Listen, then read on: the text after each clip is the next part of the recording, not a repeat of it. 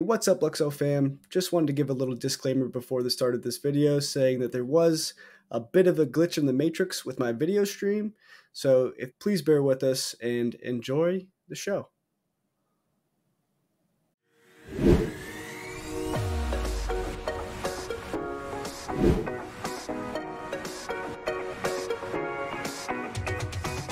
Hey, what's up everybody? Yellow Turtle here with my co-host Beef.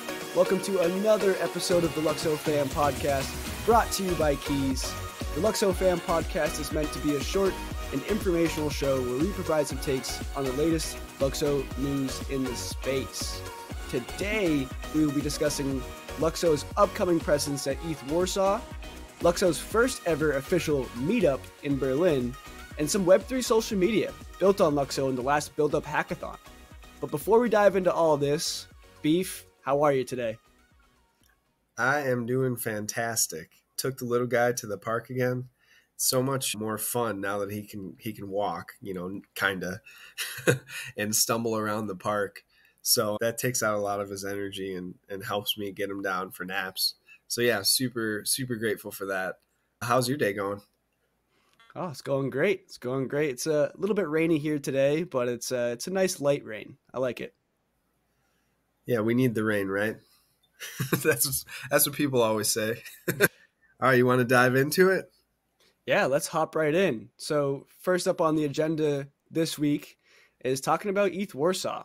Could you talk a little bit about the significance of LUKSO's involvement in ETH Warsaw specifically, and then also the growing sponsorship presence at all the other ETH events as well?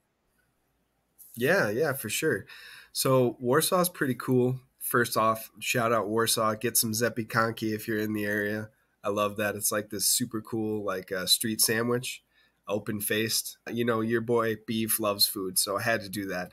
But LUKSO is taking a different approach going to ETH Warsaw than their prior engagements. They're doing more of a developer-focused approach, trying to really show the tech behind LUKSO. We've been pushing the narrative and trying to get the information out there about our overall picture. And now we're actually getting down to the nitty-gritty of what powers LUKSO. So yeah, it's super exciting. And I know that they've got some keynote speakers lined up too. You know about that? Oh yeah. So there's 3 keynote speakers from the LUKSO team at ETH Warsaw this week. ETH Warsaw actually kicks off today, which is the day of the recording, August 30th, but this will be released tomorrow, which will be the second day. But the 3 keynote speakers are Callum, Hugo, and Bianca. Callum and Hugo are both smart contract developers at LUKSO, and Bianca is the head of developer relations. So we'll kind of break down each of their talks a little bit here. So Callum's talk, which is happening today on August 30th. So if you're listening to this now, you can catch the recording, I'm sure, on YouTube. But he'll be discussing building gasless dApps with LUKSO universal profiles. So that's been a big talk in the LUKSO ecosystem for quite some time.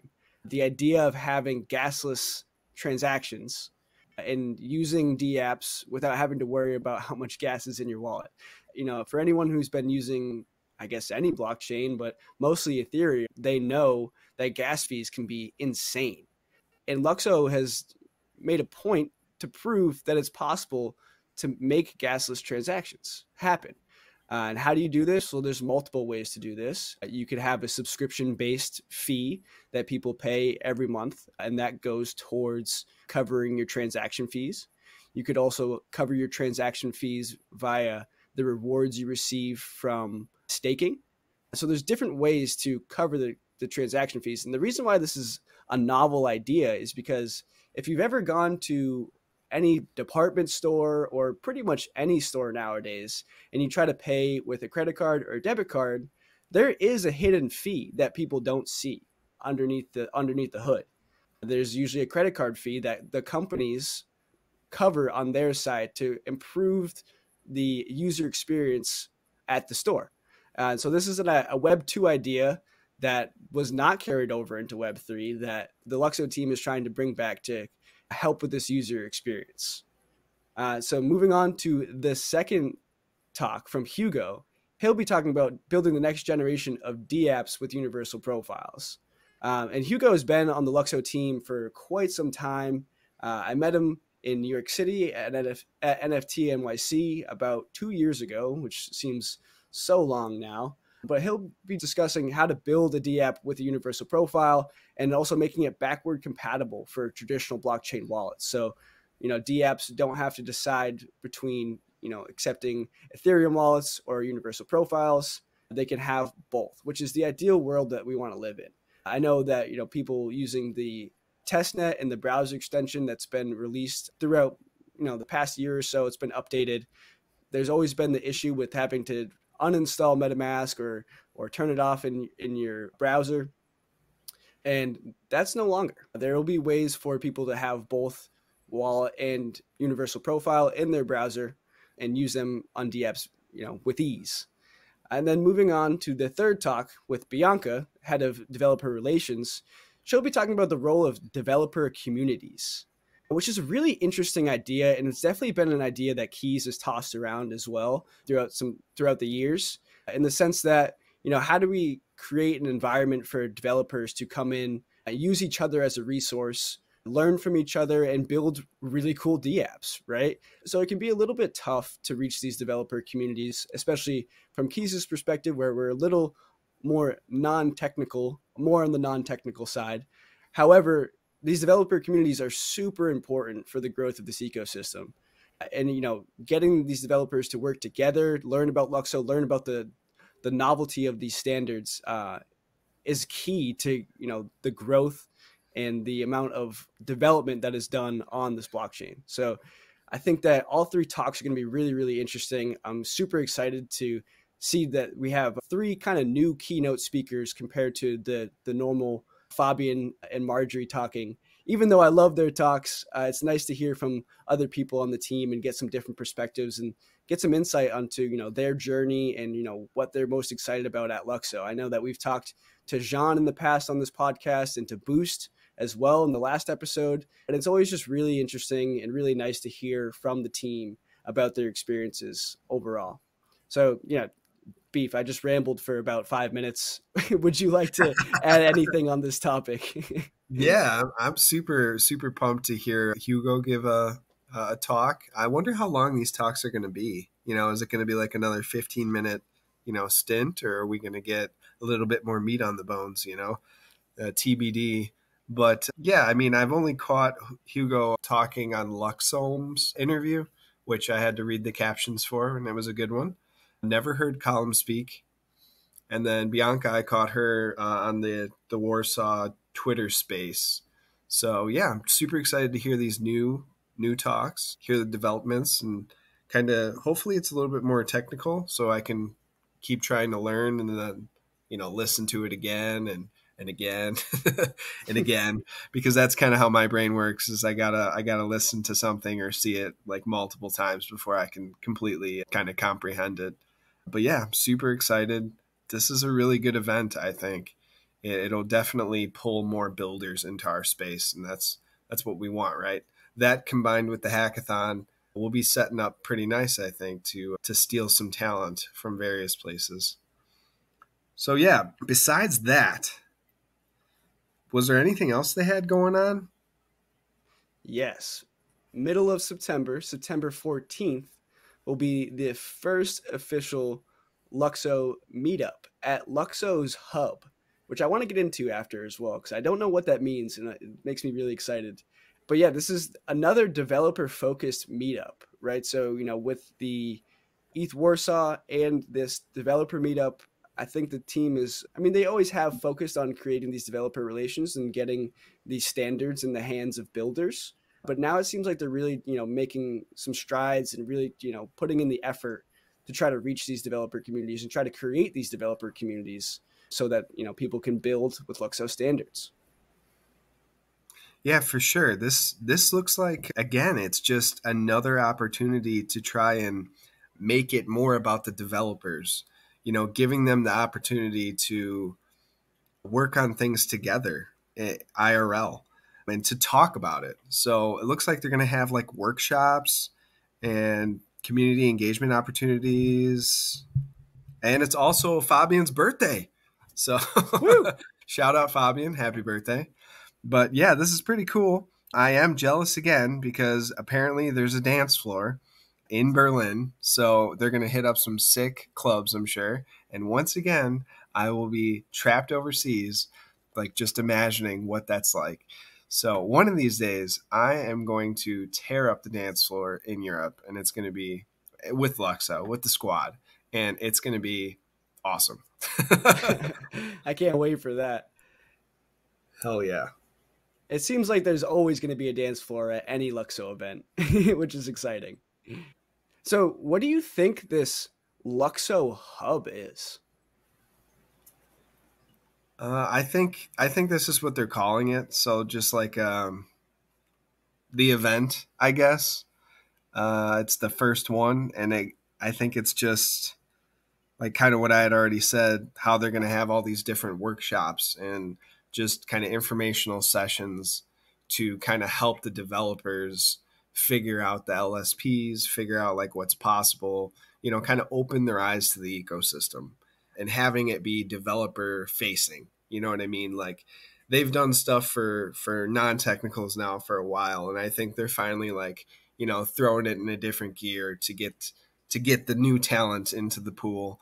Yeah, so that we can, as users, really enjoy kind of what they're going to come up with. What do you think? I like that perspective on it.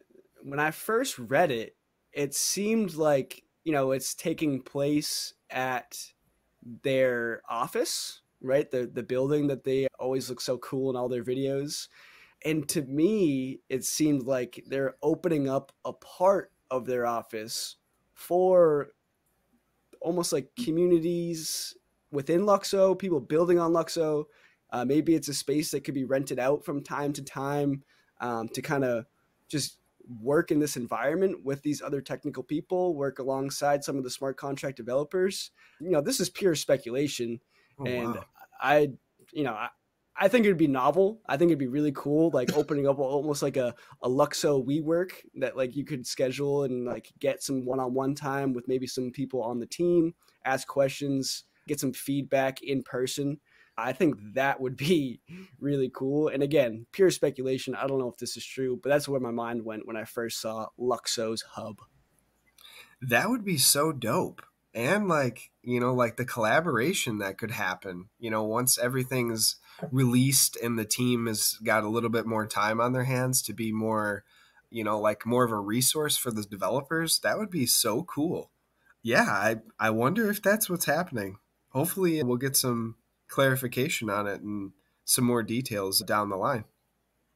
Yeah, I'm sure there'll be some more information shared, probably post the first meetup. Yeah, and we'll see how it goes. All right, so shifting gears a little bit, I don't know if you saw Common Ground's announcement, but could you shed some light on, you know, what you think Common Ground has coming down the pipeline and, what it could potentially do for Web3?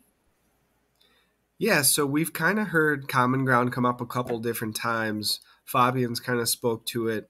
Apparently, it's kind of like a Luxo universal profile utilizing version of Discord. So that sounds super promising. So it's interesting to see how this unfolds, kind of what it is exactly. But Common Ground actually tweeted on the 28th, GM, big announcements this week. Stay tuned, keep building, stay hydrated, always. Stay hungry, stay curious, smash that like button. And with the events of this week, and everything coming up with Luxo, you really can't help but, wonder what connections are there. Does this have to do with Luxo? Are they going to announce something or release something? Lots of speculation. Yeah, Fabian has talked about it in a few different talks, I think a few different Twitter spaces that, we can expect to see a Web3 version of Discord from Common Ground. And Fabian and Florian both live in Berlin and have a history of being pretty close friends. So I can't imagine that Florian has no idea about Luxo and no idea about universal profiles. That doesn't mean that their first version of this Web3 Discord will be using universal profiles. We could expect something to be, on Ethereum first and then slowly transition over. But like we talked about earlier, with this backwards compatibility, there's the opportunity to use both and have, Ethereum users and universal profile users, or MetaMask users and universal profile users using the same dApps and interacting in the same space. So that's a really interesting concept. Again, don't want to speculate too hard here, but I'm staying hungry and I'm staying hydrated for this announcement for sure. Hydro homies. Yeah, so something else that's kind of been hot recently is friend.tech.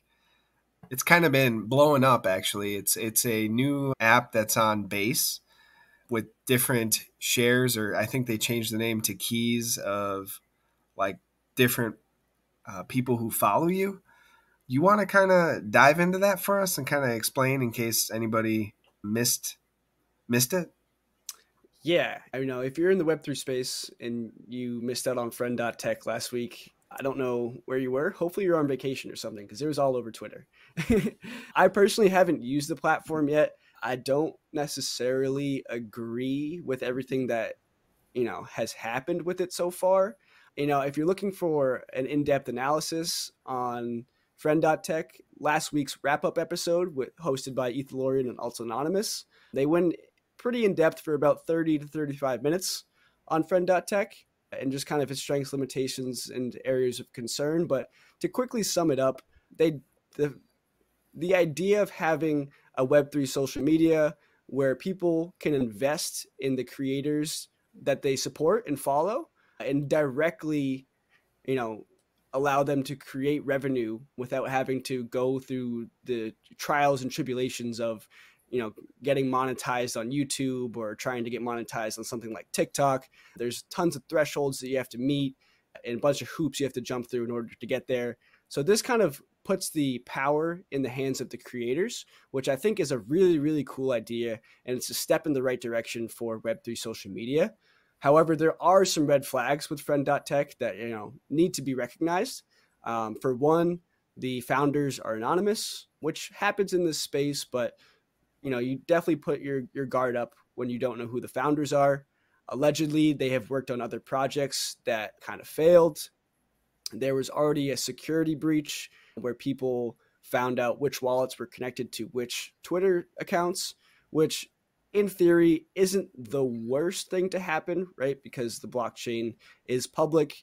That research and that information could have been found out regardless, but it's definitely a little bit harder than, someone just getting access to their backend and essentially looking at a spreadsheet of wallet to Twitter profile.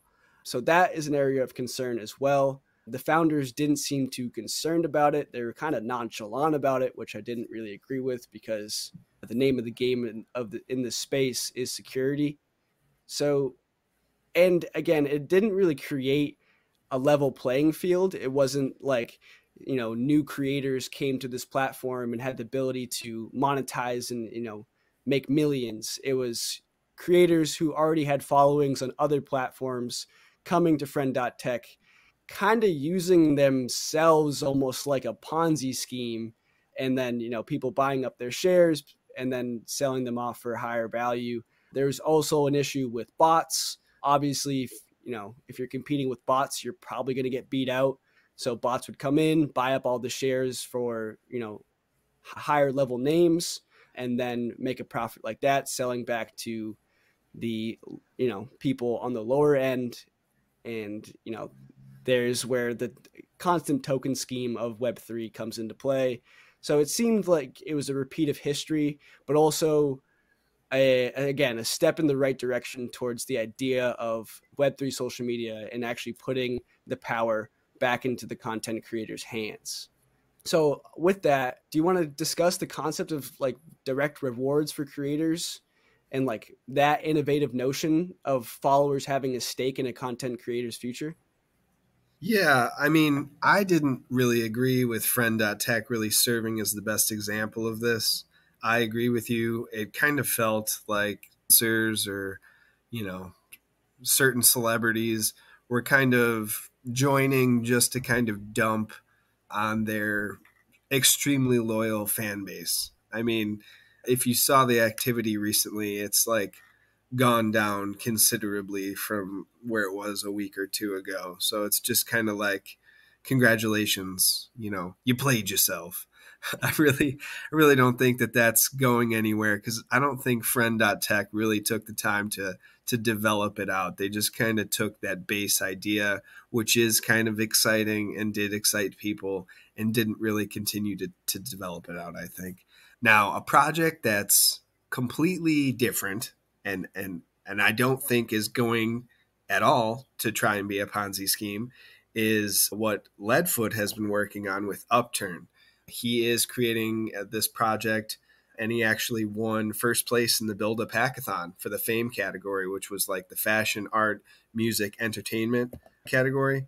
And their approach empowers artists with the creation of distinctive artist tokens, enabling them to share these tokens with their loyal fan base. And I think they're still figuring out like how to make sure that legally it's applied, but there was talks of some sort of receiving the artist tokens, you would receive some sort of kickback or something along those lines. So Right. I believe that these artist tokens are non-financial to start. So that kind of removes the idea that it's a security. It's less monetary based and more of just loyalty and support based. So I'm sure that these tokens, where they're non-monetary, could be redeemed for some type of reward. Again, no idea. All I know about Leadfoot and Upturn is that they're working hard and they want, at the end of the day, to put the power back in the creator's hands. And kind of nothing else, if you break it down, there's nothing else to it. They want the creators to have full power of the things that they create. I agree. Thank you for throwing me that life vest right there. And for anybody who's really curious, you can go and check out the breakdown of the demo video for Upturn, which is pretty sick too. And check out our pod that we had with him maybe about a month or two ago, where he kind of dived into it too and did a much better job explaining the project than I did just now. And yeah, and on that note too, on the Web3 social media note, I'd love to shout out LUKSO, created by the guys over at Drops, Carlos and Antonio. They were also a winner of a category at the LUKSO Build Up #1 hackathon for the social media category. And what they built is a decentralized social media feed that is essentially a block explorer mashed with like a Twitter or X, I guess. So instead of looking at Etherscan, where there's tons of hashes and wallet addresses and transfers, it looks like an Excel sheet from the 1990s in my mind. If you look at Etherscan versus LUKSO as this beautiful, beautiful user experience and interface where you can see the transactions from between people. You can, if it's an NFT transfer, you can actually see the picture that was transferred or the art that was transferred. You can like and comment on the transactions. So we'll link it in the description, but there's a article written by our very own Web3 Rob G, who is the director of the Pink Pill and Wrap Up podcasts, where he deep dives into LUKSO a little bit and provides a really nice summary of what the interface does. He worked with the guys from Universal Page to actually transfer some NFTs and comment and like to show the use cases of the platform. So I'm really excited to see, how that's developed further into the future. I'm sure that the guys over there are still working on it. They're amazing, amazing developers and are working on a lot of different projects. So I'm very excited to see where this goes. And again, I think Web3 social media will be built on LUKSO and with universal profiles. I definitely agree. I'm really excited to see any aesthetic changes that they've done with LUKSO, and kind of, I love the ability that they're kind of like going to convert, what'll be happening on the block explorers for LUKSO, and then make it say more humanized messages so that the user kind of understands what's happening. Yeah, and that article by Rob G was awesome. It really broke everything down. It was done about a year ago. So, bear in mind a lot could have changed with the protocol since then, but I'm super excited to see where they've taken it. I know that I'll be using it for sure because I was like, wow, this is so great. Again, there's a demo video for this as well. So if you like Google LUKSO and then build up hackathon winners, it's a Medium article, and then it kind of breaks all of these winners down. But yeah, super excited for LUKSO. Yep, that demo video is actually in that article as well, which will be linked in the description. Awesome. So moving on to the last topic we have here today, Mince's meme. Can you tell me a little bit about this? Yeah, so meme master Mince, he's been cooking stuff up constantly. I feel like he's got a new like celebrity saying something about Luxo, and he's just kind of like reply guying all of these posts and saying Luxo solves this, like up should be using Luxo, random people. But yeah, he's doing a great job with it. He's been making those for a while now. And then, all of us in KEEZ have been kind of playing our hands with the memes. Memes seem to resonate, everybody likes a good meme. And, Mince is really passionate about it. And he actually made a like community site where you could share your memes. And then he kind of wanted these to serve as kind of like, crediting the creator and then kind of historically. So, a year or two from now, we can look back at these memes and just kind of like laugh, like look at how OG we were. Like nobody was using these memes but us. But now, everybody recognizes. So yeah, like we'll include a link for his site, but it's, an open invitation for everyone who wants to contribute and utilize the content. And if you're having trouble finding it or you want to do it and you're not sure what to do, just hit us up in the KEEZ Discord. Tag Mince or tag me or, Turtle. So, we'll get it sorted out. But yeah, come on, guys, like join in, like create some memes, right? Yeah, I think it was a beautiful effort. He took it upon himself to create his own website and post all the memes, and he's taking community submissions. He's also allowing the community to go and right click save these memes and spread them out throughout Twitter. So, and I really think it's a great community initiative, and it's a step in the right direction towards getting people to listen and learn about LUKSO. So on that note, that brings us to our last topic. And do you want to sign us off, Beef? Heck yeah. So as always, guys, remember, none of this was financial advice. It's just a couple of dudes talking about what we love. And make sure to like and subscribe on this video. Every subscription helps us get one step closer to making these podcasts have longevity in the LUKSO ecosystem.